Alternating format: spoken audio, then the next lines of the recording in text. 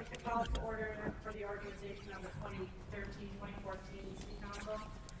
Please raise your right hand and repeat after me.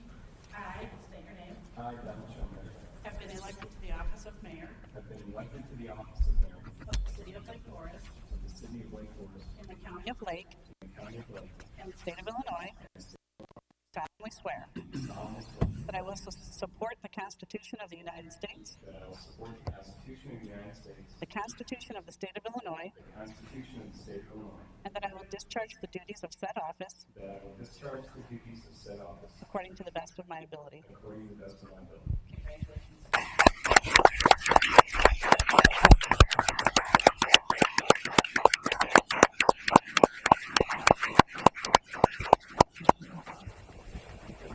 Can I now have the 4 aldermen please come forward?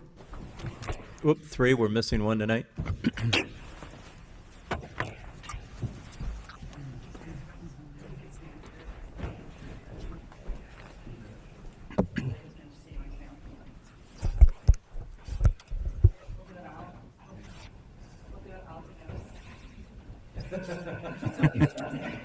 you'll raise your right hand and repeat after me. I state your name.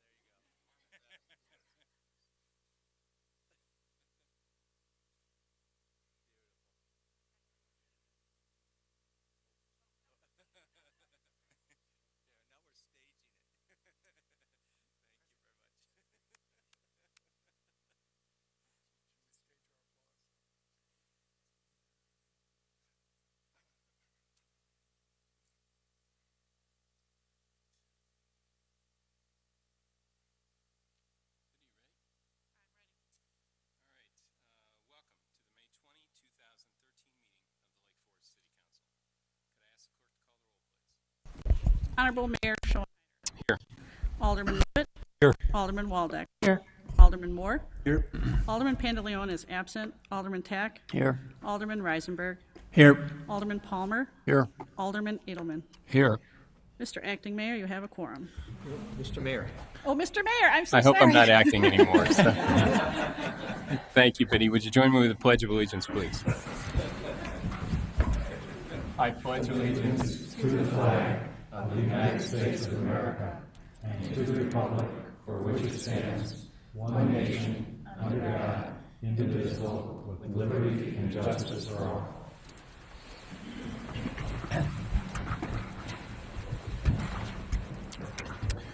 Thank you.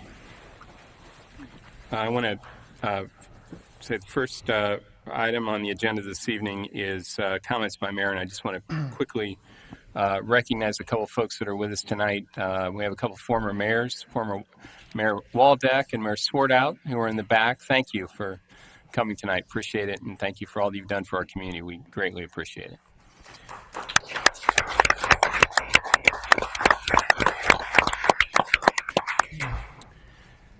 First item on the agenda is the appointment of city officers.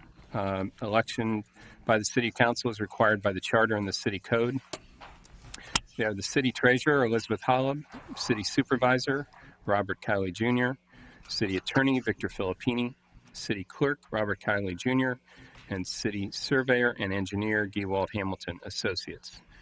I need a motion to approve the election as by the city council as required by charter and code of those individuals. So moved. Second. All those in favor? Aye. Opposed? Hearing none, passes unanimously. Thank you. Next item on the agenda is appointment of new 2012-2013 board and commission appointments and reappointments, and I've got quite a few, so if you'll bear with me, we'll tick these off. On Building Review Board, Ross Freeman is appointed, Ted Notes appointed, Bob Rita appointed, Charlie King appointed as chairman, and Michael Black reappointed to the Building Review Board. Cemetery Commission, Patrick Luby is appointed for term, Dennis O'Brien, and reappointed as chairman is Colin Sylvester. For Croya, Rebecca Quackenbush, Susan Bishless, Elena Hender, Jim Thiel, all of those are reappointments. Jack Williams, Martha Stride, and Annie Colts. I apologize if I didn't say that one right. Those are all appointments, and all three of those last are student appointments to Croya. Police and Fire Board, Steve Kernahan has been appointed. He's from Ward 2. Historic Preservation Commission, Robert Alfie is an appointment, and Susan Athenson is a reappointment. Legal Committee, Ken Weinberger is an appointment, and Ray Bushman is reappointed as chairman. The Library Board, Kate Bryant is an appointment, and Carol Champ is a reappointment. Park and Recreation Board, Charles Kohlmeyer is an appointment, and Kirk Volkman is reappointed as chairman. Plan Commission, Guy Berg is an appointment, James Karras a reappointment, and Lloyd Culbertson a reappointment. And the ZBA Zoning Board of Appeals, Richard Plonsker is an appointment, and Robert Frankson is appointed as chairman. All those volunteer profiles should be in your packet, and I believe we need a recommendation for approval of those appointments. And move to approve the recommendations. Second. All those in favor? Aye. Opposed? Hearing none, unanimously approved. There was an item on the agenda, item B, Cool Cities Environmental Leadership, that will be rescheduled for the first meeting of June. And I would just like to take the opportunity to congratulate the aldermen who were also elected or re-elected. Look forward to working with you again for the next 2 years. Next item on the agenda, comments by City Manager. Bob? Thank you, Mr. Mayor, members of the council. There's one item under my report this evening. I'm going to ask Deshay Kalmar, Director of Human Resources, to come up and talk about the new contract with our firefighters covered by the IAFF. Deshay? Mr. Mayor, members of the City Council, I am very pleased to bring this forward to you this evening. It was reviewed by the PCA committee this morning and unanimously recommended for approval to you. Just a very brief background in case you're not familiar with public sector labor law in Illinois, but under the Illinois laws, public safety officers are not allowed to strike. Therefore, any time we reach impasse on establishing a contract, it must go to interest arbitration. And we really lose a lot of control when it goes to interest arb because they don't necessarily end up where we would like them to end up. They either choose the union's offer or our offer. They can't compromise. So it's best if we can work these things through together. And I'm very pleased to report that this year we were able to reach agreement on a contract without using any attorneys other than for final review of the contract. And it went fairly quickly. I have in your packet were the essential economic elements of the contract. First of all, it is a 3-year contract and will expire on April 30th, 2016. The pay increases, there are 3 categories covered under this contract. There are firefighters who are really probationary. They are required to become paramedics by the time they get off of probation. So we have a short little range for firefighters. Then we have our firefighter paramedics covered. And finally, our lieutenant paramedics are also covered by this agreement. For this fiscal year 2014, the firefighter range is a 0% increase. It is frozen. We don't currently have anyone in that range right now. Then for the succeeding years, we have 2% increases during those years. For firefighter paramedic in 2014, steps 1 and 2, there are 7 steps in their range. Steps 1 and 2 are a 0% increase. Steps 3 through 7 are 2.5% increase. If you'll recall, you did approve a 2.5 general range adjustment for the non-organized employees of the city earlier this year. And then for FY15, it's a 2.5% increase, and FY16, steps 1 through 6, it was a 2.5% increase, and then step 7 is a 3% increase. And then finally, with fire lieutenant paramedic, step 1 is a 0% increase, steps 2 through 6, 2% this first year, then in 15, 2% increase, and then in FY16, 2.25% increase for the lieutenants. On longevity, basically they agreed to status quo for what our current year is and what it was previously. After that, in FY14, it goes up $5 at each level of service. And then at FY16, it goes up just in the last 20 years or more. The other levels stay the same as they were in FY15. And then finally, holiday compensation. The way we do holiday compensation here in the city is it is a set stipend amount. It's like a holiday bonus, we call it. Many places, they'll get time and a half or whatever for working on a holiday. Here we don't do it that way. We have just the set bonus amount. For FY14, they did agree to keep it at status quo, which is $140 when they work a holiday. And then in FY15, it will go up to $190, and in FY16 to $200. The reasoning is that they are there for a full 24-hour period, whereas other places, like the police department where they work holidays also, they do have 3 different shifts that are getting that holiday bonus. This way, we're getting them a little extra for being there for that 24 hours. Also, if someone is called back, sort of forced back on a holiday, meaning they aren't scheduled but they can't get anybody to come in, they have to force them back. The first shift, they do those in shifts, and it's either 8-hour shifts for firefighters, paramedics, or 12-hour shifts for the lieutenants. And the first shift would receive $140. The second and third shifts, if it's filled, if they do bring someone back for those shifts, would receive $25 in a holiday bonus. Health insurance, they agreed to status quo of what we do for all of our other employees on the health insurance.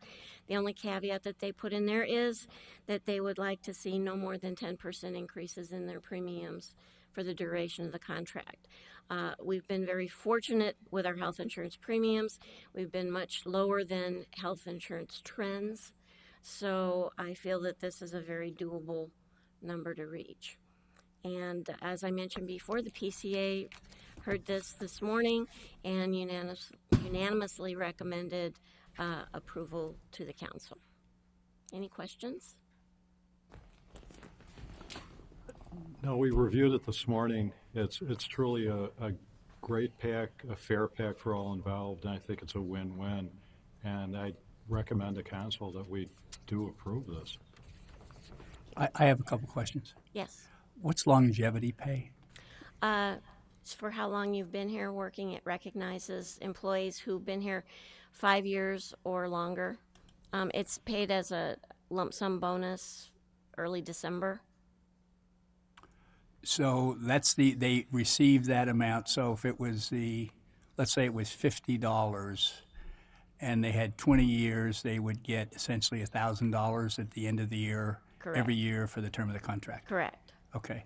Second question, and last question. Any significant language changes that would affect terms and conditions?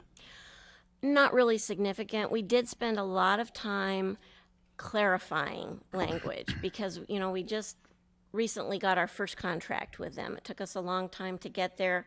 And as they've started working through it, they found little things where both sides were going, well, what does this really mean? So we spent some time clarifying. We spent some time cleaning up the language to coincide with what they actually were doing during the term of the last contract. So there was something like that, but nothing that's really significant.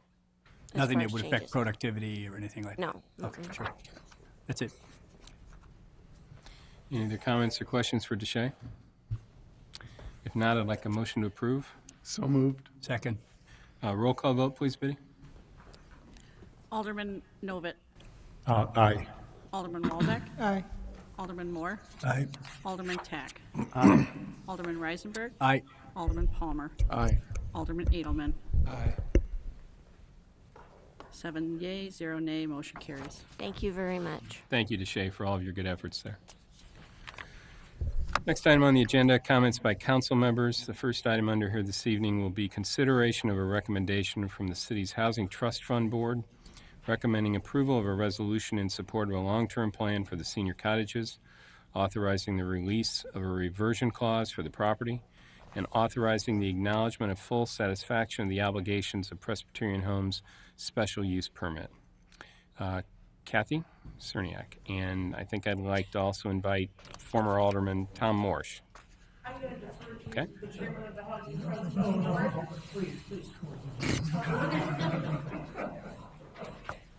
Good try, though, Kathy. Welcome, Tom. Hi, Mr. Mayor. Congratulations to everybody, and it's nice to be back here. Nice to be over here instead of over there. So, as the mayor indicated, this resolution that will facilitate the transfer of the senior cottages to Community Partners for Affordable Housing, which is a non-for-profit organization that has been involved with the city on other affordable housing projects.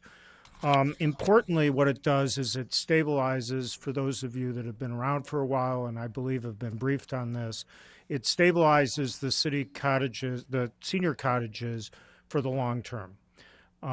When they were built with a mortgage, and the mortgage was a large percentage of the overall cost of the project. It therefore made it difficult without subsidies to keep the cottages affordable and also at the same time provide monies for upkeep and maintenance of the cottages. So over the years, they've been very much kind of struggling. What this solution does is engages another non-for-profit entity, which the cottages would be transferred to, and we are leveraging a grant from the Illinois Housing Development Authority, effectively tax credits, which provide an influx of $500,000, which will be used to pay down the mortgage, establish a reserve fund, and keep the cottages affordable for the future. So we're here tonight to ask your approval of both a release of a reversion clause, and what that is in the original contract for the senior cottages, there was a reversion clause that stated that if the cottages were not being used for senior cottages, that the ownership would revert from the Senior Cottage Foundation back to the city. And in this case, we're asking release of that, and that is designed that if there are not seniors available for the cottages, which have priority under the ordinances of the city, that an affordable family or individual that would qualify would be able to rent the units so that they maintain their cash flow going forward. So that's the purpose today. I would like to, the Housing Trust Board met and unanimously approved this transfer. Without the hard work of people like Tom Tropp, who have been shepherding this project from the beginning, from the day that they were built, and Tom is here today, and I'd like to really acknowledge him as the real leader of the senior cottages. This would not be happening. I'd also like to acknowledge Alderman Moore, who's been very helpful as a member of the Housing Trust, and all the people that have contributed, like Forest Bank and Trust, and Kathy and Bob, of course, have been looking at this as a very, a project we need to solve this problem for many years. So we're happy to bring a solution here to you today, and I'm happy to answer any questions that anybody might have, or Kathy, if I forgot something, please jump in with me. Questions for Tom? Mike? Yeah, just want to echo your comments about Tom Trop. His personal contributions and commitment to this endeavor have been enduring and enabled us to get to this point. So the council recognizes and acknowledges that. Great. Other questions, comments? Tom, on behalf of all of us, thank you for your great leadership, not only on the Housing Trust, but in this particular situation. It was complicated, to say the least, and you did a wonderful job in pulling all the players together and making it all happen and bringing a resolution that I think is a very positive one. Great. So thank you so much for all of your efforts. And Tom, echoing what Mike said, thank you for all of your efforts as well. Great. Would this be two motions or just one? It could be a single motion. The resolution before you covers both of these issues. Okay, and then I'd move to waive the city's right of first refusal and then to approve the authorization, approving the transfer of the senior cottages. That's set Second. forth in the resolution. Right. Yeah. Second. Roll call vote, please, Biddy. Alderman Novit. Aye. Alderman Waldeck. Aye. Alderman Moore. Aye. Alderman Tack. Aye. Alderman Reisenberg. Aye. Alderman Palmer. Aye. Alderman Adelman. Aye. 7 yea, 0 nay, motion carries. Got it. Thank you very much. Thank you all very much. Next item on the agenda, approval of a resolution declaring Wedgewood lots number 22, 23, 24 a surplus and approving a 50-foot covenant on parcels 23 and 24, presented by Victor Filippini, City Attorney. Thank you, Mr. Mayor, members of the council. As you've discussed in the past, the city did receive as a gift about 15 years ago the 3 lots in question, which are at the far southwest corner of the city, right north of the village of Bannockburn boundary and more or less adjacent to the tollway. The council has the ability at this time to dispose of these properties if it so chooses. I know that the PP&L committee has in fact reviewed this and determined that these are parcels that would be best served to have them removed from the city's inventory of land. And the resolution before you tonight would accomplish that. There's actually a number of different steps involved. One is, first, this resolution would be declaring those parcels as surplus, which means that the city no longer has a need for them. 2, it would be establishing a means for the disposition of those properties, and I'll get into that in just a minute. And 3, it will be imposing covenants on 2 of the lots to ensure that the south 50 feet of those lots are going to be maintained as without any kind of construction, and that they will have the existing tree cover maintained, which has provided both a visual and sound buffer from the warehouse property to the south. The procedure for selling it is set out in the resolution, and it's really 2 things. One, the city has received a number of inquiries over the past number of years from developers who have expressed some interest in the property. The resolution would provide city staff with a first opportunity to reach out to them, see if any of them were interested in purchasing it, and if we have offers, bring those offers back to the city council. If we don't have any response from that, it would authorize the city manager to retain a real estate broker to market the properties on behalf of the city. The commission for the broker is set forth in the resolution. I would note that we have appraisals, and the appraised value would be what is presented for the sale of the property. The one thing that I would note, everything would have to come back to the council for final approval unless the city manager receives bids for the property at or above the appraised price. In that case, we do provide to allow the city managers simply to accept those bids since they are meeting the threshold that the council will have accepted. So the resolution tonight before you will allow that whole process to get started and lead to the, one would hope, ultimate disposition of these properties and bring them back both on the tax roll and make them available for development. If you have any questions, I'll be happy to answer them. I have one question. Is there any way to determine what the increased encumbrance with the setback did to the market value of the properties? I think probably the best bet is going to be to see what happens, if anything, to the, on the marketing attempts. I would note that the setback area in question, the preservation area, more or less corresponds to the setback. Is it exactly, Kath? It's exactly, that's what I meant. It's exactly the same as our setback requirement in any event. So the real notion there was to make sure that there wasn't, if in the future some change in the regulations, going to be a diminution of that protective buffer area that's been in place. And so ZBA would be informed of this and more than likely not grant a variance then? The ZBA wouldn't have the ability to grant the variance. The council would have to do that in this instance because it's a property right of the city in this instance. If it were sold and a new owner came to ZBA. The new owner would actually have to petition the city itself, and the city council would make that call. And it matches the existing. Okay, just wanted to. Correct. And I think it's arguable that it adds value as opposed to diminished value. I mean, you could go either way on that one. Any other questions for Vic?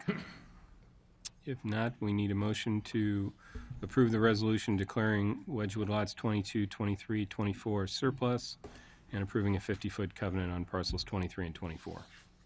So moved. Do I have a second? Second. Roll call vote, please, Biddy. Alderman Novit. Aye. Alderman Waldeck. Aye. Alderman Moore. Aye. Alderman Tack. Aye. Alderman Reisenberg. Aye. Alderman Palmer. Aye. Alderman Adelman. Aye. 7 yea, 0 nay, motion carries. Thank you, Biddy. Next item on the agenda, approval of a resolution relating to the city's right of first refusal for the property known as the YMCA building in Market Square, going back to Vic Filippini. Thank you, Mr. Mayor, members of the council. It's a little bit of a risk putting that in front of me like that, but I will simply address the issue and not offer any song to go along. Thank you very much. Nor will I do any semaphore. As far as the property in question, this is the building at the it's where the jewelry store is. As the city had one time owned this property, at the time that it sold, it did impose a right of first refusal in the event the property was ever sold by the then current owner. The city has been provided with notice that the property has been put up for sale, and the PP&L committee did consider this. The recommendation was to waive the right of first refusal with respect to the current notice. I would note that there was in your packet one oversight, and it should be added to the language before you. If you look on page 94 of the packet, section 2, there should be an insertion to state that the city would not exercise its reacquisition rights under the deed pursuant to the notice and offer with respect to the subject property. So we're not making this as a blanket waiver for any such right. It's only with respect to the current notice and offer. With that, I would present to the council the resolution and ask for your favorable consideration. Questions of Vic on this? Hearing none, I'd like a motion to approve the resolution related to the city's right of first refusal on the YMCA building in Market Square. So moved. Do you have a second? Second. Again, roll call vote, please, Biddy. Alderman Novit. Aye. Alderman Waldeck. Aye. Alderman Moore. Aye. Alderman Tack. Aye. Alderman Reisenberg. Aye. Alderman Palmer. Aye. Alderman Adelman. Aye. 7 yea, 0 nay, motion carries. Thank you very much. Next item on the agenda is consideration of a resolution directing the Plan Commission to review and reconsider previously accepted development parameters for the city's 10-acre Laurel Avenue and Western Avenue property, and pending approval of a resolution. Kathy Cerniak, Director of Community Development. Thank you, Mr. Mayor, members of the council. After the last one, I'm tempted to defer this to the chairman of the PPL, but I will make a brief presentation. This resolution is included in your packet on page 98. It does come to you as a recommendation from the Property and Public Land Subcommittee of the City Council. The PPNL has been discussing the Laurel Avenue property for a number of months now, and their recommendation is that it is an appropriate time for the Plan Commission to be directed to reconsider the development parameters that were previously approved for that property in July of 2008. Those parameters were developed after a number of community sessions that were held by the Laurel Avenue Redevelopment Committee that was appointed by then Mayor Rummel. The PPNL reviewed those parameters, and there's a matrix included in your packet that identifies some parameters that are appropriate for reconsideration. The PPNL didn't direct that changes be made, but simply given the fact that a number of years have passed, economic conditions are different, and different activity has taken place in the community. The resolution directs that the Plan Commission begin immediately to undertake this reconsideration and to prepare a recommendation for the City Council on or about September 1st of this year. If you choose to do so, it would be appropriate to approve the resolution. Questions of Kathy? Yeah, I mean, without going beyond, I mean, obviously the economics involved with development right now have changed radically, but are we addressing the economic realities of what can be constructed, or what the caretaker is moving forward as a community of how we'd like this to be developed? I'm not sure what the reason is for the change at this point in time, and there has to be an apparent one. Are we looking to widen some of the potential density issues in the property? Just open ideas. Where are we going? I'll make a few comments, but then I will turn it over to the members of the PPL. This committee has met with a consultant that the council engaged a number of times and has explored different opportunities. There have been some very preliminary conversations with, in general, with developers who may or may not be interested in the property. My sense is the PPNL simply wanted the discussion to begin. They didn't direct that any changes be made, but just because it's been a number of years, just felt that it was important to step back, relook at the property, and reconsider the parameters without any specific direction, really allowing the Plan Commission to do its job and hear public testimony. Okay. Just simply, it's to revisit it conceptually, to be open-minded. These are different times. We really want to set it up so someone can hit it out of the ballpark in theory. So we want to just be as diligent as possible in considering every possible permutation and combination. That's all. Yeah. There's nothing sophisticated on it. And I appreciate it. I hope that someone can knock it out of the ballpark and buy it pretty quickly. But again, I just want to make sure that in hitting the home run that we kind of achieve, you know, for the next 50 years what we want to see as a community, and not just kind of throw the fat pitch. Oh, no. I mean, we will not relinquish any of our guiding principles. Yeah. That's it. Okay. I need a motion to approve the resolution. And I'll move to approve the resolution. Second. Second. Biddy, roll call vote, please. Alderman Novit. Aye. Alderman Waldeck. Aye. Alderman Moore. Aye. Alderman Tack. Aye. Alderman Reisenberg. Aye. Alderman Palmer. Aye. Alderman Adelman. Aye. 7 yea, 0 nay, motion carries. Thank you very much, Biddy. Next item on the agenda is opportunity for citizens to address the City Council on 9 agenda items. Anyone out there? Don't see anyone. We'll move on to items for omnibus vote consideration. We have 5 this evening, and I'll read those, and then we'll you're welcome to take any one of those individually if you see fit, or if not, we'll vote and hopefully approve all of those together. Item number 1, approval of the May 6, 2013 regular City Council minutes. Item number 2, award of purchase for the replacement of a 1-ton four-wheel drive pickup truck for the forestry section included in the FY 2014 capital equipment budget. Number 3, award of purchase for the replacement of a half-ton extended cab pickup for the parks section included in the FY 2014 capital equipment budget. Number 4, award of purchase for the replacement of a 1-ton four-wheel drive pickup truck for the water and sewer section included in the FY 2014 capital equipment budget. And number 5, consideration of ordinances approving recommendations from the Building Review Board, first reading and if so desired by the council, final approval. Anyone want to take any of those individually? If not, I'd look for a motion to approve those as a group. So moved. Second. Biddy, roll call, please. Alderman Novit. Aye. Alderman Waldeck. Aye. Alderman Moore. Aye. Alderman Tack. Aye. Alderman Reisenberg. Aye. Alderman Palmer. Aye. Alderman Adelman. Aye. 7 yea, 0 nay, motion carries. Thank you very much. Next item on the agenda this evening is ordinances. And the first item is consideration of an ordinance amending the City of Lake Forest Liquor Code for final approval, presented by Vic Filippini. Thank you, Mr. Mayor, members of the council. In your packet, you did receive a black line version which showed changes to the version that you had last previously considered. In terms of the changes that were shown in that draft, I think they can be summarized in 4 generic terms. 2 of them were sets of changes that appeared throughout the ordinance.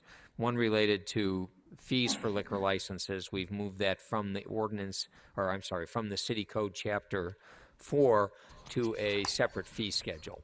2 is that we've made a number of changes that were technical in nature to address limited liability companies as one of the types of entities that would be applying for and receiving liquor licenses. They had not been previously identified in earlier versions of this ordinance nor in the current city code. I will note that those are relatively recent legally recognized entities, and our code is not that recent. So we're just sort of catching up with the time.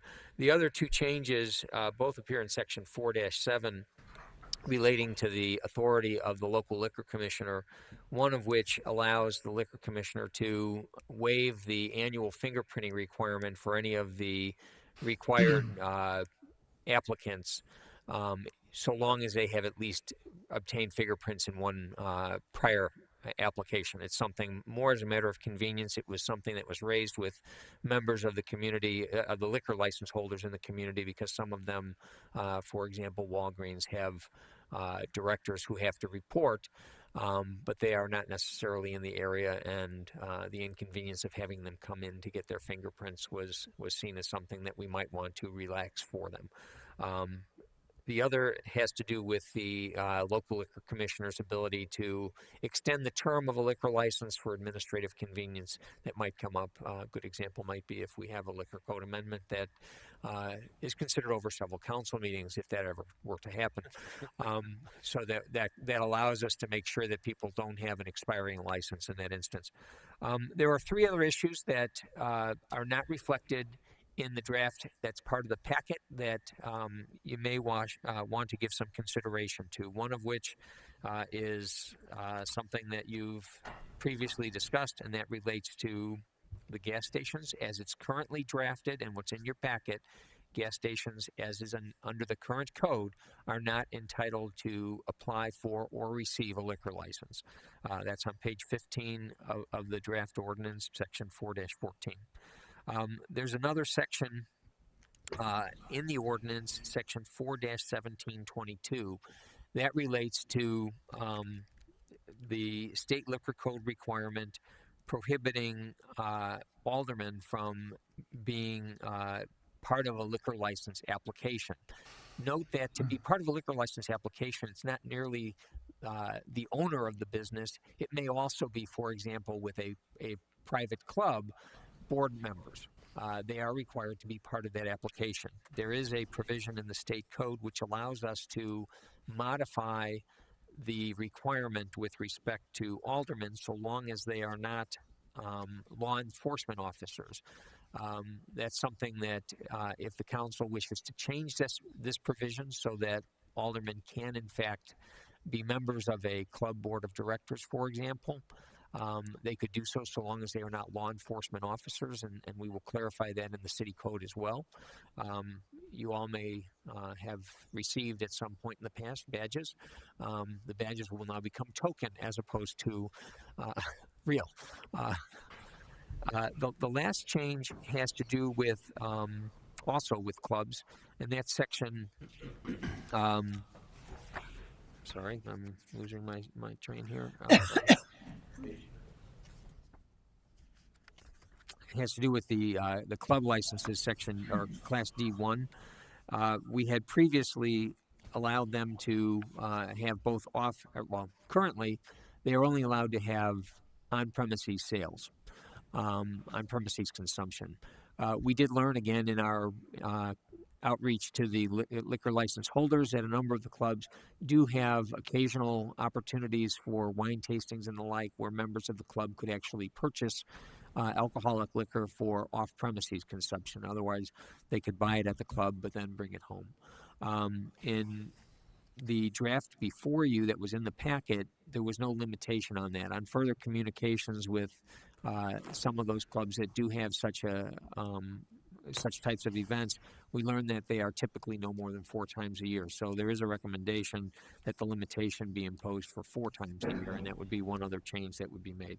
So there are the changes that are in the black line that were in your packet. There are the 3 other matters for your consideration, one regarding aldermen being able to sit on a board of directors of, say, a club, one involving the off-premises consumption limitation on clubs, and then the third, wherever you all want to go with it, regarding the gas stations. If you have any questions, I'll be happy to address them. Well, I'd just like to make a statement that the gas station topic has come up before, and we've gone one way or the other. If it is in there, I will vote against this ordinance because I think it's the prerogative of the liquor commissioner to decide who gets a liquor license. I don't know why we would arbitrarily prohibit a gas station from having one, because if you go to get liquor at Walgreens or Jewel, you are driving. I think we've kind of overanalyzed it. So I don't think that should be in. That doesn't mean that a gas station can get a liquor license, but it'll be up to the liquor commissioner to make the decision.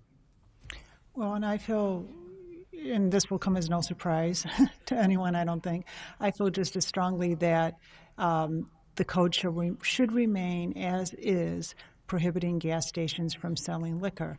I think that the focus, I think we've become too focused on, well, what's fair for these individual gas station owners. And the question seems to have become, well, if Walgreens can sell liquor and CVS can sell liquor and Jewel can sell liquor, then why not the gas station owner too? And in my mind, you know, I'm all for promoting local business, and I'm all for helping local businessmen do as well as they can financially and make as much money as they can financially. But I don't think that's the proper focus. I think the focus has to be on what's best for the community. And this is an issue that I really believe goes to the heart of the character and the integrity of our community. And a gas station is a very, very different business from a grocery store. And it's a very different business from a Walgreens or a drugstore or a CVS. You don't pull in front of the Jewel and leave your car running and run in there and grab your 6-pack of beer and come out. I think that there are many, in fact, the majority of our surrounding communities have these prohibitions against selling liquor at gas stations, and there's a reason for it. And this is the reason. So I'm in favor of leaving the code as is and continuing that prohibition. For me personally, I don't like arbitrary exclusions, and this is nothing but an arbitrary exclusion. It assumes that the ownership of gas stations are necessarily somehow less responsible than other businesses, and I don't think that's necessarily true. And this doesn't grant anybody the privilege of a liquor license. As it was mentioned, this still remains the decision of the commissioner. So I think that with this present, I couldn't vote for it. Vic, I have a procedural question. Given what you said earlier about Alderman being on a board or commission that of an entity that receives a liquor license, where does that leave Alderman Reisenberg this evening? I believe that, well, let me answer that in two parts. First, if you agree to consider this with the change that I had identified, allowing Alderman to sit on that board, then he would not be able to vote on this at all. If you decide to move forward without the change that I discussed, then that would require Alderman Reisenberg to make the Hobson's choice of stepping down from either the council or the board. Okay.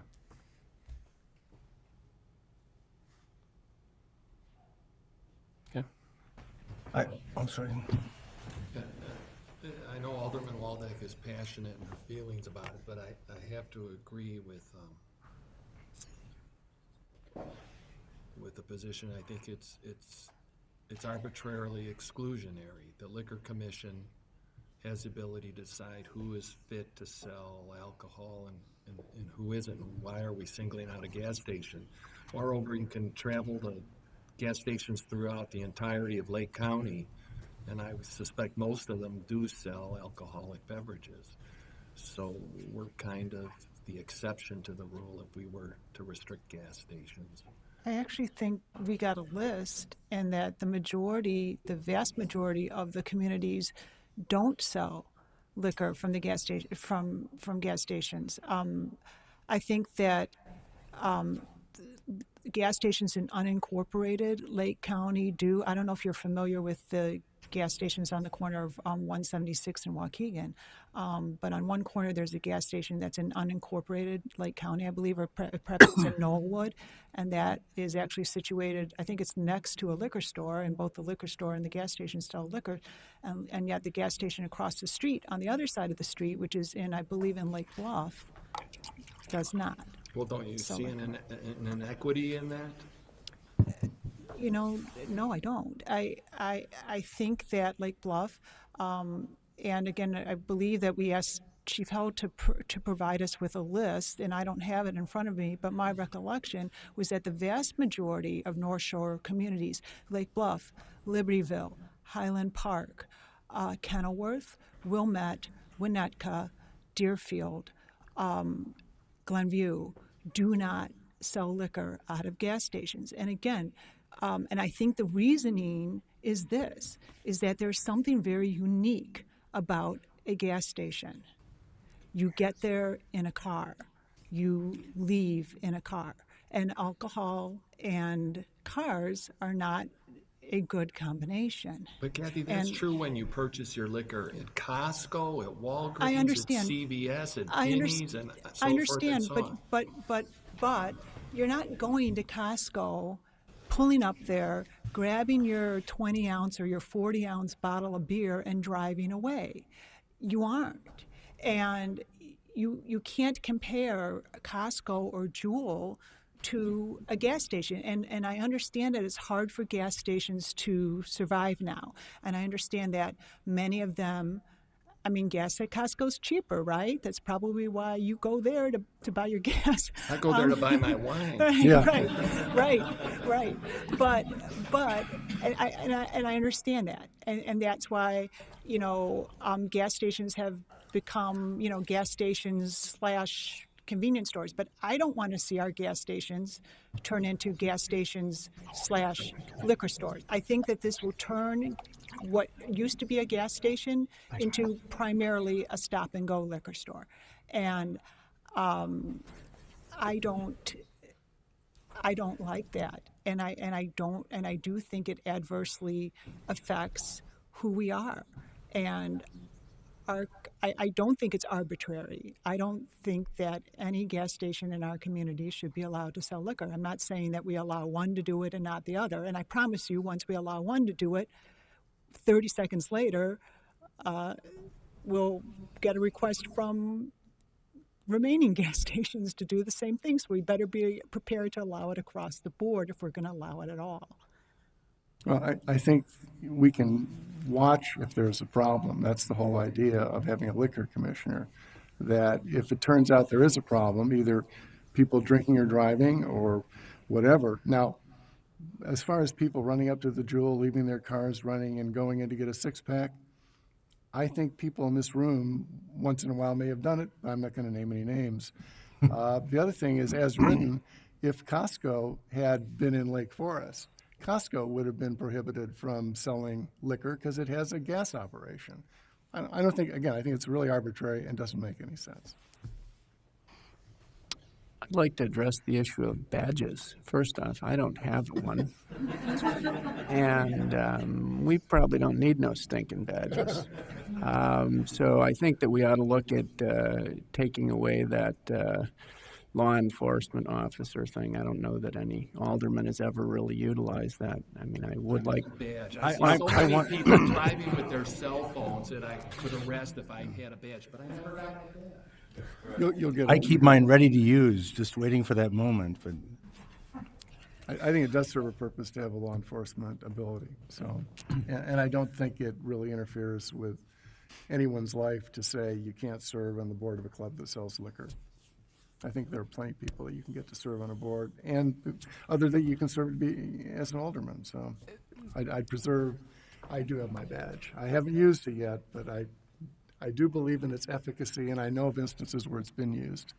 As to that point, if I might just make a note, the language that we're suggesting, which if you were to look at page 21 of the markup, would be to say, right now it reads, any law enforcing public official, any mayor, alderman, or member of the city council, any chairperson of the county board.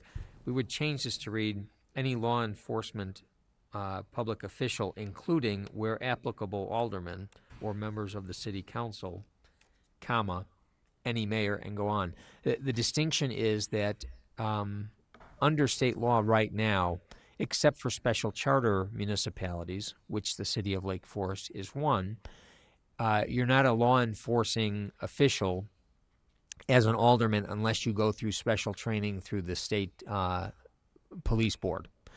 And what we would be suggesting would be to apply that. We can do this through our home rule power. We can apply that standard to aldermen. So if an alderman chooses to go through the state certification process through the law enforcement or through the police board, then they could do that. And then they should be immediately relieved. I'm sorry? And then they should be immediately relieved. Well, at his or her option, they could do that. And if they don't, then they wouldn't be precluded from serving on the board of a club or something like that has a license. So we wouldn't be precluding any alderman from acting in the law enforcement capacity, and we wouldn't be changing the charter aspect that you'll be peace officers. The distinction is you'll be a peace officer without law enforcement capabilities. Vic, even though I'm essentially required to abstain in terms of the voting process, may I speak to the issue? Certainly. Depends which side of the issue. Well, you know I'm not on your side. I can't leave Kathy out here alone. Two things, and you've heard this before from me, is number one, previous council has dealt with this issue, and I don't know how long ago it was, perhaps 10 years ago, they unanimously approved the resolution which did not allow gas stations. Secondly, I just don't think beer, wine, liquor in gas stations fits the character of Lake Forest, quite frankly. It just doesn't. It has no place in Lake Forest. The Lake Forest that I know and love and right now represent, it has no place for it. So I see no compelling reason to change the ordinance. That's my piece. Okay, can I just make a counterpoint? Of course. So what does fit the character of Lake Forest is that we can pull up to Walgreens or CVS, go in and buy our Vicodin, our Valium, and our Prozac, and a bottle of vodka and a six-pack, where it clearly says, do not mix alcohol with these drugs.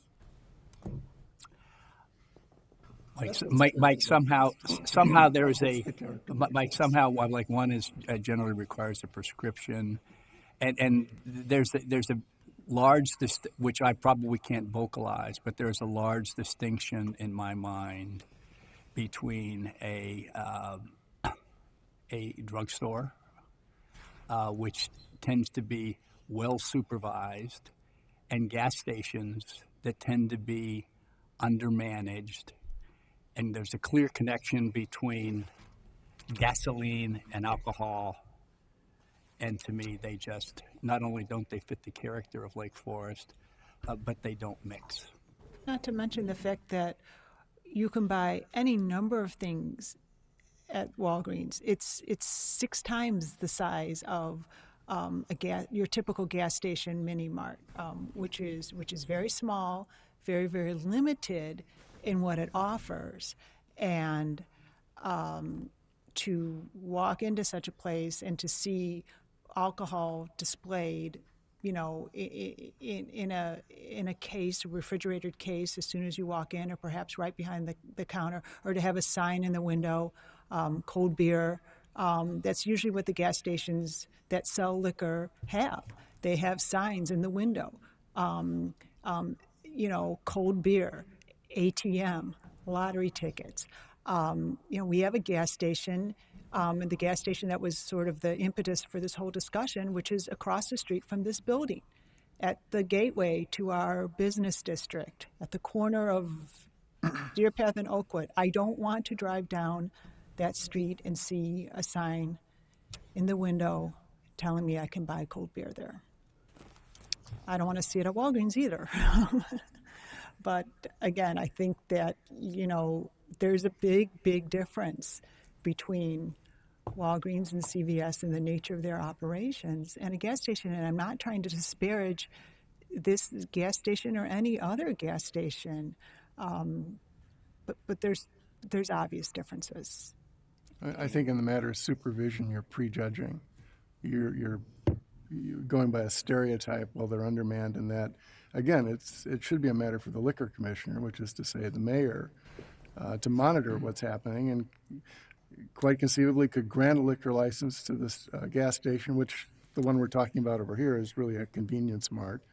They don't have lube service or other things. They have, convenience things. But the mayor is able to say, no, we've seen it in practice and it doesn't work. I don't think it's our job to prejudge. I think the discretion should be given to the liquor commissioner. And I think it's our job to be stewards of this community. And I agree wholeheartedly with Jack's comments that this is not in keeping with Lake Forest. I'd just like to make a comment if I could. Go ahead. I have a great deal of respect for Alderman Waldeck's position, and I understand where it comes from. It's more distasteful for me to eliminate the possibility of something when there's a vehicle there for approving or disapproving. But I think the thing that's really grating on me a bit here is and of course I was on HPC, which was, its purview was to protect the character of Lake Forest. But disallowing and allowing things based on the character of Lake Forest reminds me of those days when we didn't want Costco and we didn't want McDonald's, and these seem so ridiculous and archaic now, and like such ridiculous mistakes, whether it was the lawsuit to keep McDonald's out or Costco. I don't want to be one of the people that limit us on that basis, because I think there's a public forum for these things that exists. Am I wrong? Does the Liquor Commission have any public testimony or involvement? We actually have an administrative approach which involves a fairly detailed application One of the things that's also in the draft ordinance before you would allow the liquor commissioner to impose conditions on any applicant that comes in. Any public review or public involvement? Well, the city council actually will have the first cut at any new application that does not already have a license, because we have a cap on the number of licenses. So if you people were could to come pass to this meeting and correct. If you were to pass this tonight without the exclusion on a gas station, there are no available licenses. And if a gas station sought a license, they would have to come to the city council and ask you to create a new license so that they could apply for it. Okay. So it would have an opportunity for the council to check in at that level in addition to the application process. You know, here's what I would say. I'm sensing we may have a majority one way, and I think we ought to take it. Let's see if we can find out where we are at this point in time. So I would look for a motion to approve the second reading of the ordinance amending the liquor code.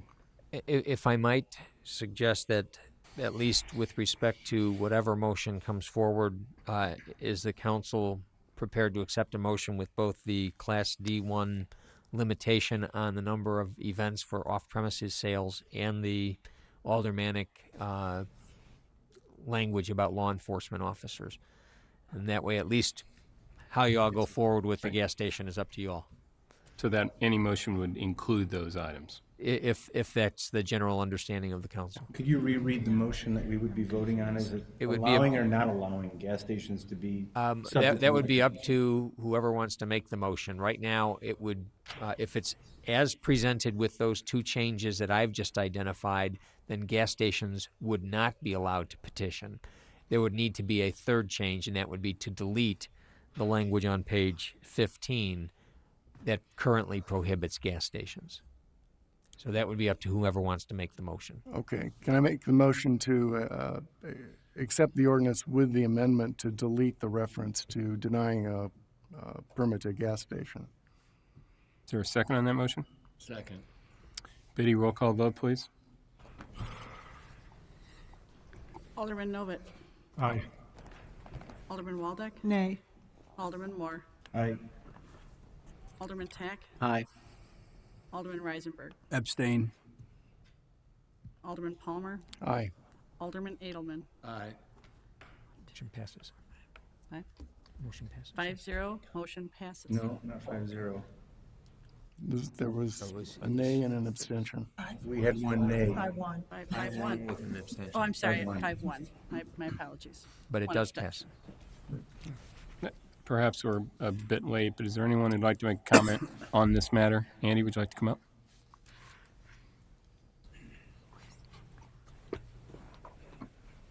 Thank you, Mr. Mayor and councilmen and women. My name is Andy Duran. I'm the Executive Director of LEAD and the Speak Up Prevention Coalition here in Lake Forest, 400 East Illinois Road.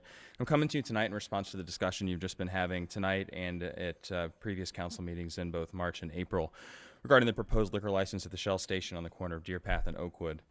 It is the well-informed opinion of LEAD and Speak Up that the Shell Station should not be allowed to sell liquor in our community. We believe that gas stations should not be allowed to sell liquor, and many surrounding communities, as Councilwoman Waldeck has said, restrict such sales. But our concern really with the Shell Station is not just because it's a gas station. Rather, we believe it would increase the ease of access that youth in our community have to alcohol, and that seems to be the argument that's missing here. This particular gas station is frequented often by youth walking into town from both Deerpath Middle School and the School of St. Mary every day after school. If you drive or walk down either of these two streets between 3 and 4 p.m., you will literally see hundreds of students. The Shell Station is also located across the street from Subway, which attracts a lot of underage youth to the particular area. Within a 3-block radius from the station, liquor sales, including single-use units, are already allowed at Walgreens, CVS, and Lake Forest Food and Wine, not to mention the local restaurant establishments. Granting a liquor license to the Shell Station would make the amount of liquor-selling retail establishments in this area very, very dense. We do have an underage drinking problem in Lake Forest. Our students are drinking at rates much higher than most places in the country, according to local data.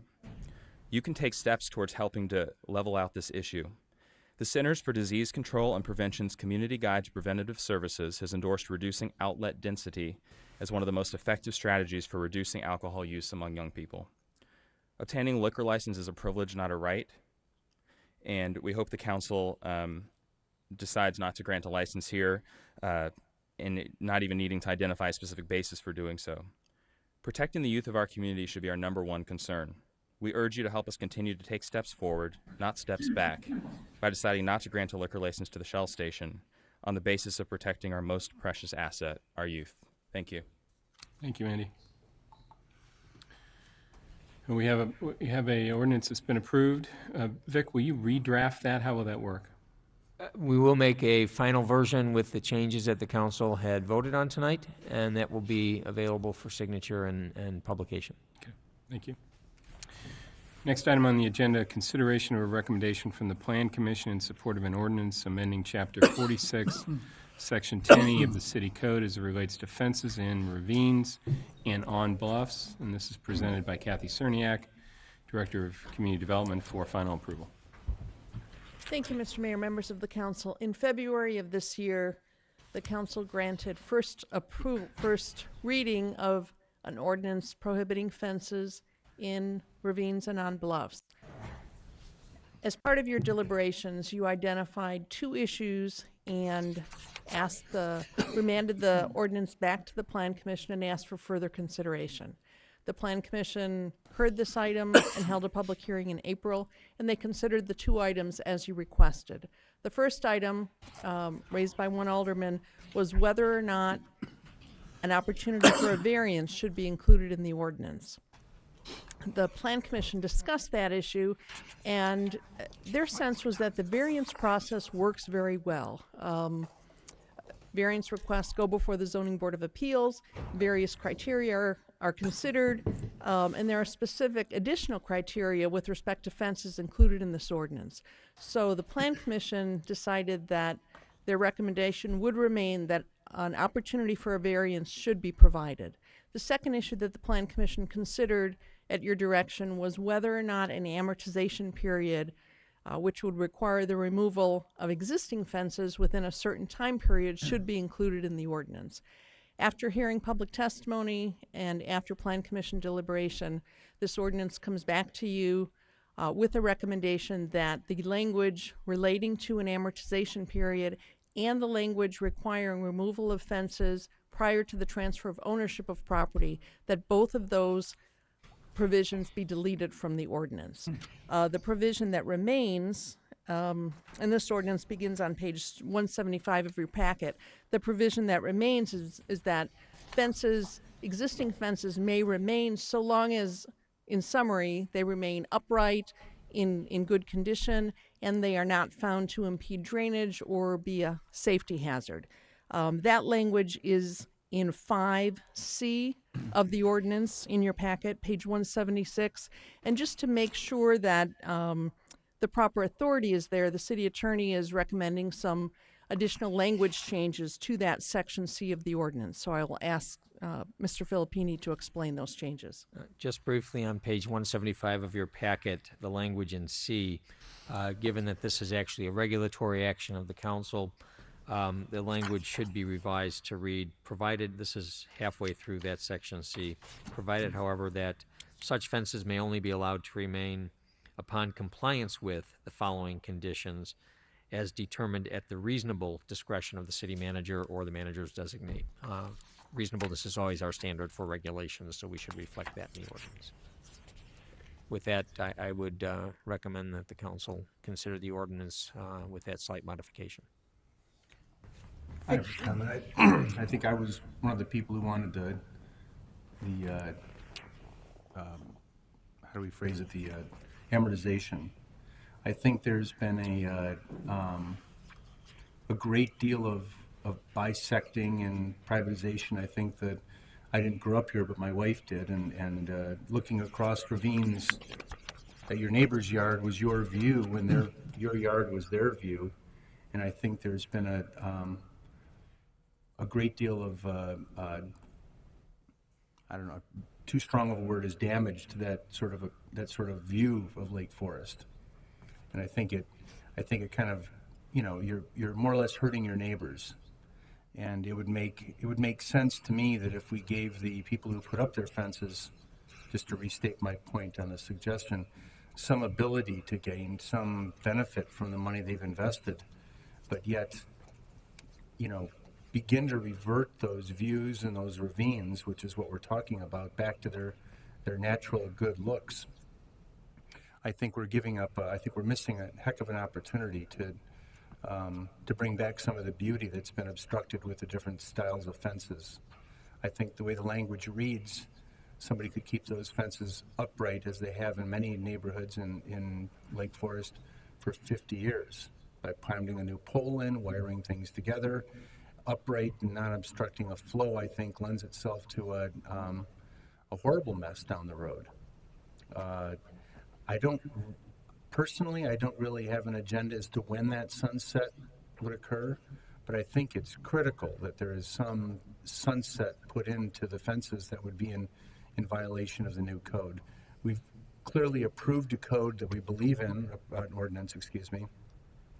We believe it's a good ordinance as it relates to the setback and the 10%, however it was described. It was a good rule. But to say that rule is a good rule, but it's not a good rule for the next 50 years for the homes that are currently in violation of it, I just think denies the possibility to get back to some of that look that was so nice. Even I've noticed it in the short 20 years I've lived here. It's chopped up. I agree, David, with your comments, and I am in favor of some sort of amortization. I hope I didn't murder that word. Period. Unless there's a compelling legal reason not to do so. I just think that, to echo your concerns, that the natural beauty of our ravines is truly unique, and it's something that really, really makes our community special. And that we're really, by constructing or allowing some of these fences to exist for many, many, many years down the road, we're damaging that, and we're really infringing upon the enjoyment of neighboring properties. Especially on ravines, you look across all these. Right. We're negatively. I was the chairman of the Plan Commission when we moved this forward, and one of the reasons we moved this forward, it was really as the result of one new homeowner who moved into Lake Forest, who constructed a fence with fast dogs. Well, he had 3 dogs. He had 3 dogs in his swimming pool, quite frankly. And but he was not at the meeting. He didn't testify. We heard no counterbalance to probably 5 or 6 or 7 or 8 homeowners, which essentially espoused, David, your point of view, and to some degree Kathy's. So the Plan Commission passed that with the amortization period, and it had a 10-year clawback or whatever. Well, quite frankly, it was after that we got letters from the affected homeowner, and we were told that he lived by every rule and regulation and every avenue that he was supposed to live through to construct this. And he met with Kathy. I think he even talked to affected homeowners. He wasn't going to buy the property until because he wanted to put in a pool, because he had 3 dogs. He would not have done this had he known that this was going to be taken away. So he did it. He spent, I don't recall how much money. I'm going to say $40,000. Now, to tell him that he has to take that fence down after 10 years, or to tell him that he has to forego that when he sells the property, violates my sense of fair play. We're not going to reimburse him for any of his expense. We're just going to unilaterally put in a restriction after he lived up to everything that he was supposed to do to do this. And I'll repeat myself. It violates my sense of fair play, and it is somewhat ironic to me that the last issue that came before me on the Plan Commission, I aired. I think we got to take that amortization period out of there, and I think we got to take that 10-year or that period in there that when if he sells his house, because it violates. It's not right. It's not right if you don't want to compensate him for his financial loss, and I don't think we're willing to do that. So I think going forward, it's like with anything else, when you change the rules, you grandfather those that are in, but moving forward. Move forward, and with I think we're suggesting that we would, with a different mindset. While he lived there, he could have his fence. Would be one of the ideas. But when he goes to sell it, he's got a pool. So what? We're going to take the fence down. Well, couldn't you put up a fence that was in compliance? I mean, I think the whole point the fence is in compliance. I mean, not with the new ordinance. That complied with the new ordinance, which would be an open chain link type fence of dark green or no black. farther than 10% over the grade of the. Once again, you can't change. You when somebody lives up to the terms and conditions or the ordinances or the statutes or the whatever, in my estimation, after he does all of that, and he invests a substantial amount of money to go back and penalize him. This is the nature of city government. Is when an ordinance fails to work because of some evidence in the future, the ordinances are changed, and it's changed because the community good is impacted negatively more than the individual good is impacted negatively, and that's my argument for this, is that it provides one person with a bigger yard, and it impacts 10 people who have to look at it. And those are the situations, just like one of my neighbors had enough acreage to have 2 homes on his property. He combined them to save his real estate taxes. In the interim, you needed more land to divide your property. And when he went to sell his house, he didn't have enough for 2 lots. And he'd followed all the rules, but he wasn't able to come back and have his 2 lots. And that's because we had problems with density and flag lots and things like that. All of these ordinances have collateral damage. And we're only here to weigh which is worse. If we were to say that, not everything's grandfathered in, I think it's critical to say that these are difficult choices with collateral damage. But in this situation, I know I'm at least speaking for myself, that I think that the greater damage is being done to the community with this extraordinary fence that followed all the rules. I understand that, but it did things that other fences hadn't done before. People hadn't fenced opaquely to the bottom of the ravine. It was a relatively new event, and it caused a heck of an impact to a ravine that a lot of people have familiar with. I have to pull back. There's a personal wish versus what I think is, again, a policy wish. And personally, I don't like the fence in the ravine.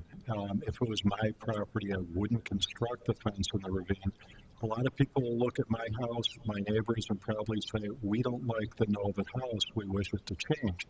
But certainly, again, it's personal preference, and in this case, we have a property owner that played within the rules, followed the ordinances to the T, and I don't think as a council we could say you should be penalized for following the rules strictly. We can move forward and restrict that because it's something we don't like, but it's going backwards, something I think we can do at this point. All the rules, it's something I like. Complied. And I think we're invading his property interests as a private property owner in Lake Forest at this point by retroactively changing the rules. I don't want to see it going forward, but I'm beat as far as the current fence. I don't like it. I hope it falls in. I hope it's removed, but I think we have to let it stay. I would just like to clarify, I don't want anything done retroactively, and I don't want to penalize the current homeowner. But when they sell the house. Well, but we're putting a limitation on, and that limitation wasn't existent, so we are retroactively putting a limitation on the lifespan of the fence. I don't like it. but it's something, again, we should think forward on, and maybe with planning in other areas in which we are in the community, think of other issues that can come up, because this has been a learning lesson when that fence appeared. But why can't we put some limit on the lifespan of?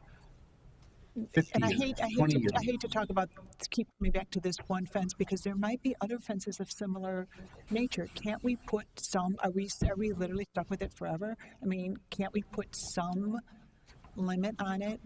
Can't we balance, fairness to him and the greater good of the community and of future generations of our community? Can't we find some sort of balance between those two things? I think the idea of the amortization period is a fence doesn't last forever, and when you replace it, you ought to replace it with the kind of fence that we now allow. I think that's the spirit of the amortization thing. Maybe the period's too short. Saying he has to do it when he sells his house is arbitrary.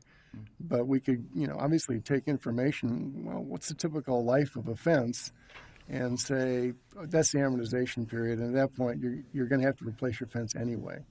And some fences may need to be replaced before or after, but if it doesn't have any period like that, then you can have that kind of fence forever. And I think what David said is there ought to be a way to, over time, be fair to the people that have made the investment, but yet say, going forward, when it comes time to repair your fence or replace your fence, you have to have the kind of fence that we have. You still have or your timed or whatever's longer. Yeah, sure. I mean, I think that's fair. If you want to live in your house for 90 years and your fence is falling down, we're not going to. Well, I don't know. I would think look at the fence more than the person, because if the person is living there and he has to replace his fence, we would have him replace his fence with the kind of fence we now allow. Kathy, doesn't the current ordinance provide for what Alderman Palmer just said? If I understood Alderman Palmer, you're suggesting that there be some period of time, perhaps the normal lifespan of a fence, at the end of which the fence would need to be taken down. So it would be an amortization period that's something longer than 10 years. That's not what I heard. Pardon me for interrupting you. What I heard him say is, a fence has a period of time. I don't think anybody here is smart enough to know what that period of time is. But the city is smart enough to know what that period of time is, because it's kind of like, I can't define it, but I know it when I see it. It's like the old pornography thing, is my recollection. But that's what I thought I heard. I don't want to put words in your mouth. But what I was addressing was the idea behind an amortization period, that it should somehow be calculated based on the typical life of a fence. So no non-conforming fence could stay forever. We could put a further provision in that says anytime the fence has to be replaced, it would be replaced with this. I mean, obviously, if somebody wants to, they can repair it piece by piece and say, no, I'm just repairing it. But the concept is that's the norm in town. Yeah, the concept is there's a cutoff point where you're going to have to replace the whole fence. Randy, do you have a comment? I do. Is there another example with fences where, when properties change hands, that non-conforming fences are required to become conforming? For example, there are numerous rather large homes in Lake Forest that have installed stockade fences backwards, so that their neighbors get to look at the wrong side of the fence, and they keep these up, some of them for literally 40 years. I mean, they're falling down, they're in various states of disrepair. The homes have changed hands multiple times, and yet the fence stays the same. Is there an example where we've forced new homeowners to come into compliance, or exiting homeowners to bring their home into compliance before they leave? If fences have been constructed with a permit, no, we currently do not have any provision that would require fences to be removed or changed prior to the sale of property. Because I would think that if we were going to do this in this circumstance, we would apply that to all non-conforming fences. There was discussion at the Plan Commission that there are some other aspects of the regulations pertaining to fences that need review. the focus of this ordinance was specifically to address fences in ravines and on bluffs. Kathy, what is your opinion on the language in there that gives the city the authority to deal with this issue in terms of replacement fences, fences in disrepair, etc.?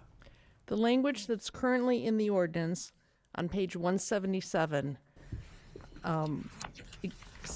states that existing fences are allowed to remain, in summary, so long as the fence is maintained in good repair and in an upright position. Repairs shall not include or permit excavation for the setting of new posts on the slope of a ravine or bluff. So someone could come in and repair the panels of a fence if it's a paneled fence or the individual pickets, but if repair required replacement of posts and new excavation, the new fence would be required to comply with this ordinance. Repairs could occur so long as they're within the scope of that language. Do fencing contractors, are they required to report to you every time they excavate for a new post? Technically, yes, a permit will be required. Because that doesn't happen currently. We know that activities occur without permits. Mike, did you have a comment? I do. I have a lot of comments. First of all, I watched your Plan Commission replay twice. You went to the 11 o'clock bell with that one.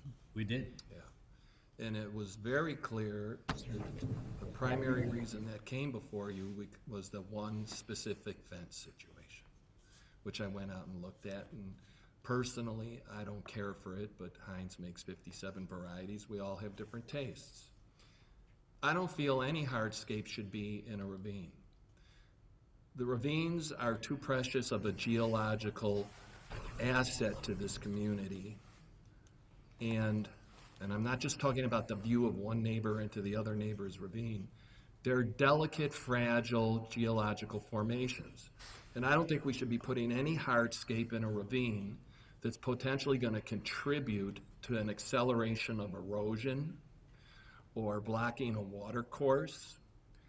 And so I'm all for, we have to change the ordinance. I don't think any fences should be permitted down in the ravines. And that raises the issue of what do we do about the pre-existing ones, including the controversial one. And I agree with all of your comments. He went by the rules and he should not be penalized at all. There are situations where hardscape may be permitted in the ravine.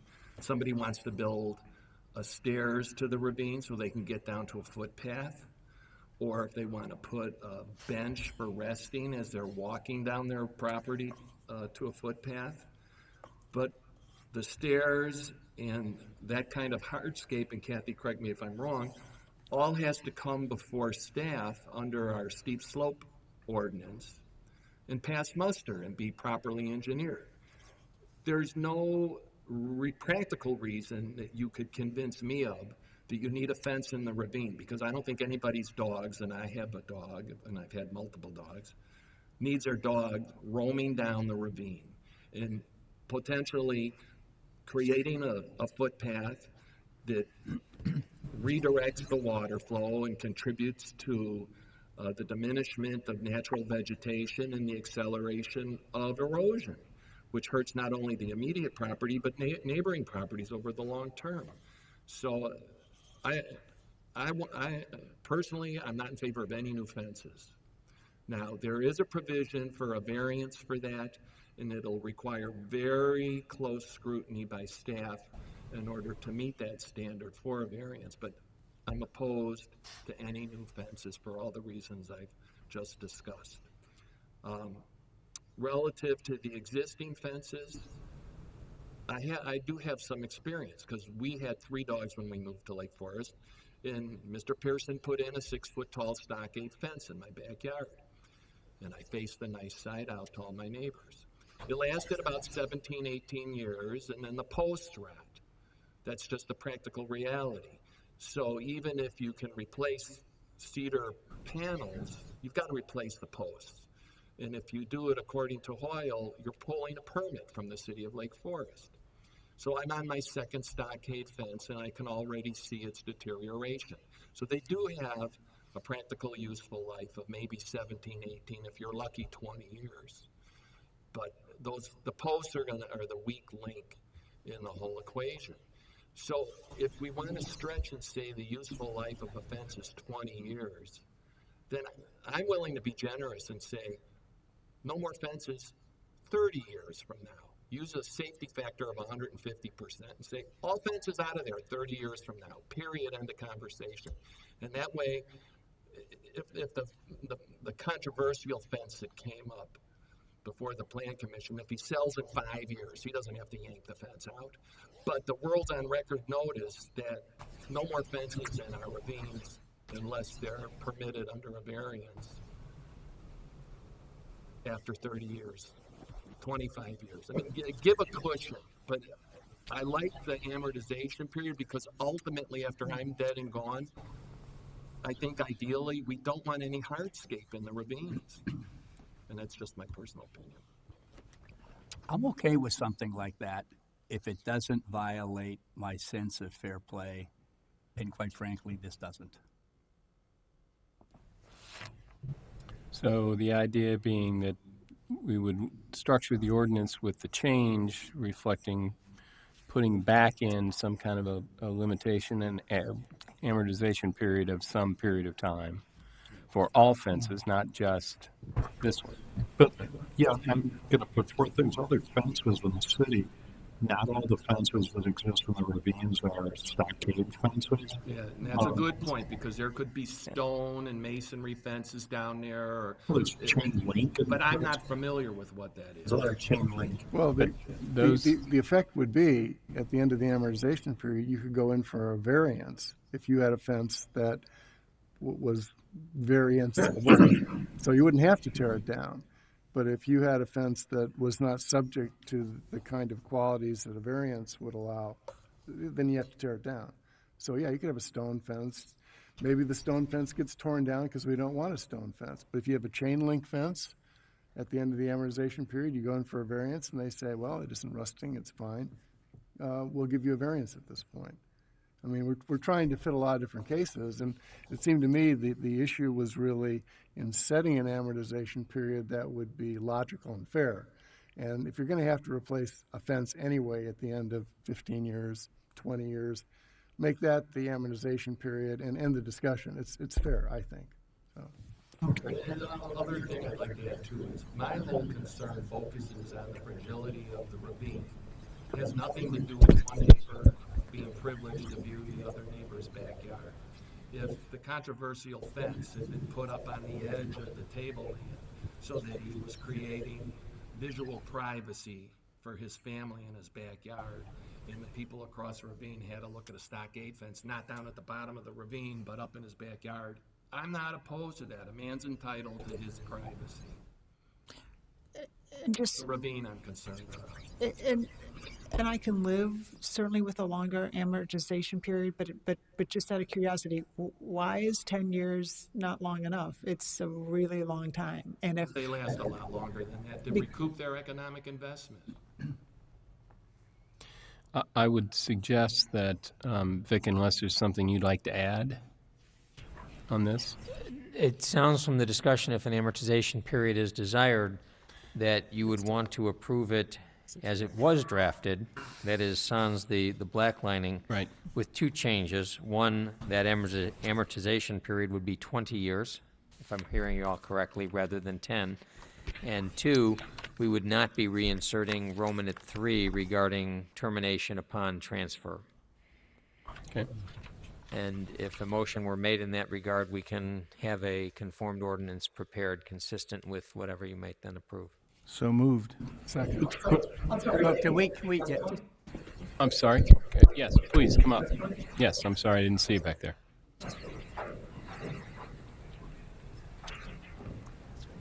Hi, my name is Devin Dallaire. I live at 261 Bluffs Edge. I'm the owner of the fence in question that I think stirred up a lot of this. And I just want to say a few things. The first thing is, I actually think the version of the fence ordinance in front of you right now is a huge improvement over the version that you saw back in February. I do think that we can sit around and discuss public policy and what's good and what's not. But putting a retroactive provision in any ordinance is, in my opinion, it's just a very dangerous thing. It's a very dangerous thing. And we can all sit around and debate how people don't like the looks of my fence, although I literally face two neighbors that can see it over the ravine. But we can debate that all day. And but I think what's difficult not to debate is that what prevents this from becoming a garage? Why not the same criteria for a garage that violates a setback, or a garage that is 3 cars instead of 2, or you built a house too close to the steep slope setback? There are houses all around me that are in violation of every ordinance that has come about in the last 20 years. Too close to the bluff, too close to the ravine, not enough setback. Yet, when they sell their home, there's no requirement for them to bring it back into compliance. There's no requirement for a garage owner to tear down half of his garage so that he's in compliance. But somehow it seems fair to apply it to the fence. And as you mentioned, I followed every rule. I didn't do it under some guise of like trying to figure out how can I void the system and where's the loophole. No, we went down. We hired a contractor. We talked to several fencing companies and asked them what's allowed, what's not, what have you done before, what's okay, what's not okay. Are there engineering requirements? Do we have to make sure that we don't impede drainage? Do we have to make sure that we don't damage vegetation? We did all that. And we followed all the rules. And the investment was in excess of $40,000. But not only that, but as Alderman mentioned, we would never have purchased this property. And I tell you that in all sincerity. We looked at least half a dozen properties in Lake Forest that had 4-acre lots that were beautiful properties that I would have loved to live in. And this property was the one that I said, and I remember saying it to the realtor, the seller's agent, saying, is this going to be difficult to contain? Because if it's going to be difficult to contain, I have 3 dogs. We're going to have a pool, not security, but just sense of privacy, making sure that people aren't, and whether it's the safest town or not, the reality is it's a sense of privacy that I think we all like and enjoy. For all those reasons, I like to have some containment. For all those reasons. Coyotes invading our property, coyotes jumping, a 5-foot chain link fence all the time. It's just, there's a myriad reasons why we did this. It wasn't just out of, it's my land, I want to fence it. It was because there were just practical things that had to be accomplished. For instance, we have a pool. If we can't fence down in the ravine a little bit, then what we're faced with is basically putting a fence on table. Well, what does that do? That essentially impedes my view of the lake. Well, without that view of the lake, I guarantee you I would not have purchased that property, or at least I wouldn't have spent what I spent on it. On top of that, when we chose to build this, after we looked at the ordinances, we talked to people, we talked to contractors. Finally, after doing a careful evaluation, came to us and said, you can fence the property. There's no reason you have to follow rules. There's a permit process, etc. But once you do it, you're okay. It's perfectly allowable. Now, did I know that every single neighbor was going to be up in arms about it? I absolutely did not. One neighbor came and spoke to my wife prior to the fence being erected, and that was when the day the posts were being put in. Since that day, not one single neighbor has come to me and talked to me about this. Not one single neighbor came and spoke to me prior. So nobody came to me and said, this is not a good idea. This is something you really should avoid. Nobody said this. Trust me, had anyone said this, I would have picked one of the 5 other properties that we looked at, and we would have moved on. I don't like conflict. I don't like spending my evenings at planning commissions or city councils. Prior to coming to Lake Forest, I've never once been in a city council meeting, plan commission meeting, or had any sort of run-in with a regulatory body. Never. And this is, I can't tell you the amount of frustration and just effort and energy I've expended on this after following what were the rules. And so we sit here and we talk about things such as it's a resource, it's a community resource, these ravines. Now, I understand Representative Adelman's point that ravines are fragile ecological structures and that we have to be very wary of them. And there are ways to deal with that. There's engineering that you can do. Before you build anything, you can actually make sure that it's constructed properly. You can make sure that you're not damaging things, you're not ripping up all the vegetation. There's all sorts of ways that you can control that. But just simply saying that you must take these structures out, in my opinion, is actually doing more damage. You're going to actually have to go in and take these structures out, and now you basically have holes in the ground. and that are going to what? Have to be filled in, are going to erode, etc. In addition, I just want to touch on another point, this whole thing about public versus private good. This argument that we can retroactively take down my fence because it does more public good than it does private harm. In my opinion, it's an incredibly dangerous standard by which to set public policy. Incredibly dangerous. And if you don't believe so, then why not just take my entire property and turn it into a public beach? Take my entire backyard and turn it into a public beach for all of Lake Forest. Huge public good. I'm sure people would appreciate it very much. It would have a big cost on me, a big impact on me, but balancing public good with private good is not the right measure. Is did I abide by the law? Did I do what I was supposed at the time that I built it? And then finally, as far as people looking into the ravine, I said this before and I'll say it again. It is private property. There is an easement for my specific neighbors for 20 homes that live on my street and one street down. Yet this path and this piece of land that I purchased is trespassed day and night by not only kids in Lake Forest, who we talked about a drinking problem. If you have if you debate that, come to my property on a Friday night, and you'll see bonfires going. You'll see kids down there drinking. You'll see kids doing drugs down there. This is my property. This is my backyard. This is my backyard. How would anybody in this room or anyone feel if someone came to you and pitched a tent in your backyard and started a bonfire? This is what happens on my property. 8, 9, 10 o'clock at night, I'm sitting outside with my wife in my backyard, and I hear people going along the side of my yard, going to the back. How would that make you feel? How would that make you feel? I've had people literally last week walk onto my property on my front yard. They tried to go down the ravine, got cut off by the fence, came back up my front yard. I mean, we say things like community resource, natural resource. These are things that roll off our tongue pretty easily. But then we start believing it. And once you start believing it, we really start thinking we're entitled to each other's property.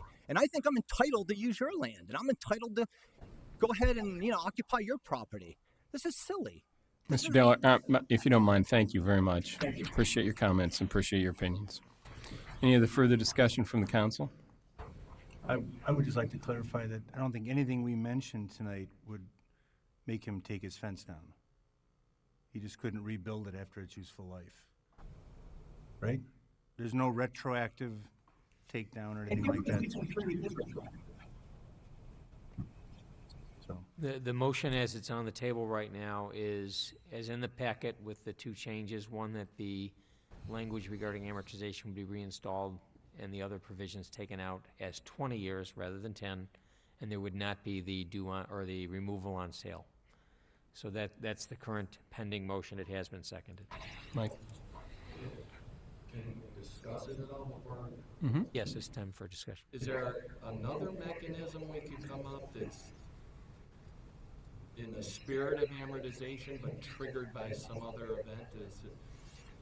Can we creatively come up with something else that will ultimately bring an end to the fences down in the ravine and yet not be offensive to a homeowner like this who's invested a substantial amount of money? Could we say 20 years, or as long as the resident who's living there now lives there? If somebody lived there for 40 years, they could have a fence for 40 years? I was going to say, whichever's longer. Yeah, May I offer a suggestion? Is that possible? Or? Just as a matter of both policy and law, Illinois courts have said in the past that zoning relates to uses and property, not to ownership. I am concerned that having a provision that is tied simply to ownership may run afoul of existing zoning law in Illinois. So that's something that, from a legal perspective, I think would be a difficult thing to do. I think you also have some practical problems that could arise if somebody wishes to change from a joint tenancy to a single tenancy or a land trust. That raises questions as to, has that actually had a material change in ownership? If we avoid those questions by not entering into the field of ownership, I think will be better served in the long run. So stick to a time frame is what you're saying. Right. Well, And I just, oh, I'm sorry. What if you had a hybrid? Let's say the number wasn't 20. Let's say the number was 30, which is generous. It allows an extra 10 years beyond what I think is a reasonable life expectancy of wooden fences. And you said the fence has to come down either at the later of the amortization period or the ownership by existing homeowners of grandfathered fences. So you look at whoever owns these properties with the fences, they're grandfathered until the later of the Vic just said that wouldn't. or when they sell. He just said that wouldn't. No, no, work. not when they sell. Or When they come down of their own weight. no, I was going to say the later in the amortization period or when they sell. So No. they sold in 10 He said years. ownership won't work in the law. Ownership won't work, Mike. But if it's a combination. No. Look, you know, Again, generally, zoning is not based on ownership, and I think that's something that we would be well served to follow that. Can grandfathering be based on ownership? There are some due on sale provisions, if you will, on zoning. I think we would have to be much more specific as to what constitutes a transfer of ownership, and identify some of the different transfers that could occur that may or may not be intended to be a trigger for that. I think it's important to add to the record that this is not a unique situation to the City of Lake Forest. When the City of Lake Forest passed its comprehensive sign ordinance, there were a number of signs that were in violation. They were determined to be non-compliant signs, and they gave them an amortization. I think in that case, Kathy can correct me, I think it was 10 years. And again, it was tied back to what we thought the useful life of the signs were. So over a period of 10 plus years, they all got changed out and came into compliance with city code. To follow up on the gentleman's comment, in effect, we did the same thing when we rezoned the east side of Lake Forest. And yes, we didn't go through and wholesale change people's homes, but the reality was if anybody wanted to build a new home, put an addition on, do any of these kinds of things, there was a variant process in the procedures that they could follow. Same with steep slope setback, just Same like with this steep fence slope idea. There's a number of examples in town where we Bulk have done ordinance. just this. Yeah. I think the issue becomes more of what is that appropriate amortization period or fair amortization period that we feel is both fair and equitable to the owner of the property who did do everything in compliance with the codes that were in place at the time, but recognizing that I think that this is a situation where once we see it, we say, we don't like that situation and we're going to change the code, and eventually we'll bring that into compliance. There is a possibility that 20 years from now, the owner of that property could say, you know what, I really would like to put a stockade fence up again. There's a variance process they can come in, seek a hardship, and get approval for it. I think that determination will be made at the time that the fence or the owner at that time is looking to do something with the fence once it reaches its useful life. When does the amortization period actually start? From the date of construction or issuance of permit, or from the ordinance? Effective date of the ordinance. Okay, so that's not retroactive. Right. No, it'd be 20 years hence. To me, 20 years is too short. It's too close to the 17 years we were talking about before, the 18 years. To tell you the truth, I don't like amortization periods at all because, again, I think it violates violates my sense of fair play if you're not going to reimburse them for the potential financial loss. So, but I will vote for it if we do Mike's 30. Let me give an example of that. Let's say in the instant case we've got Mr. Dollar here who not only invested a substantial amount of money in his fence, but wouldn't have otherwise invested substantially more in the house and acquiring it. So if we have, let's say, a 30-year amortization, but Mr. Dallaire sells his house in 10 years, he's gone, he's not offended anymore. And 30 years from now, that fence has to be gone. On the other hand, if he owns the house for the next 40 years, at the end of 30 years, He can come back to who's ever sitting here and say, I'd like a variance. Remember me, I'm the guy who did everything by the rule book, and I'm caught in the switch of your legislation. And I would say a reasonable and fair-minded board would grant him his variance. He's not going to live forever. None of us are. So in an effort to move this forward, I'd say I propose a 30-year amortization with the variance procedure, and that way we've covered, unless you think the 30 years doesn't work for the people with the stone fences and the wrought iron fences. Can I ask a couple of That's another clarification issue. questions if this is the, I think 25 is 10 years past the life of a fence, but a clarification question. So in 5 years, somebody wants to repair a fence that's 15 years old in the ravine. Can they repair it? What would be the, can they? Yes, based But on not that. put a post in the ground unless they Correct. move it up the hill to the new, to where the new ordinance would lie had we voted on it tonight, or if we were done voting on They it. could repair the fence in its present location based on the language that's in the code. They Or- could not install new posts. They could not They can repair dig the new panels, holes. wire it Correct. together, because we've seen Lake Forest fence repairs. They're homeowners pounding stakes in the ground and wiring their fences together so they don't have to, I mean, it's all over. But, so they can't put a new post in the ground to repair their fence. 4 years from now, if their fence is 12 years old and it's 16 years, it's beginning to fall apart. Once we pass this ordinance, you couldn't put a new post in the ground below the new limit. That is correct. Unless you did it without a permit, then your neighbors would call and say they did this without a permit, and there'd be some enforcement issue, and then you'd have another good week. You know, just in the interest of trying to bring some closure to this, I'd like to ask for a motion. We've talked about different times. I think generally speaking, the council probably feels like perhaps with one or two exceptions, perhaps feels like there is some agreement on some type of an amortization period that is fair and reasonable. And to Mike's point, which allows the homeowner to, at the end of that time, come back in for a variance if they still own the property. So what I might suggest is I would propose a motion with some chosen level of an amortization period that the council can consider. Mr. Mayor, we do actually have a motion on the table for 20 years along that line that was moved by Alderman Moore and seconded by Alderman Palmer. I missed that part. That's just another comment. The microphone is working today, and for whatever it's reverbing. But as far as fences, we're looking at what's in front of us, and the offending fence is, of course, the focus of everyone's here. Do we have an inventory of fences that are in ravines in this town? Are there public fences in ravines?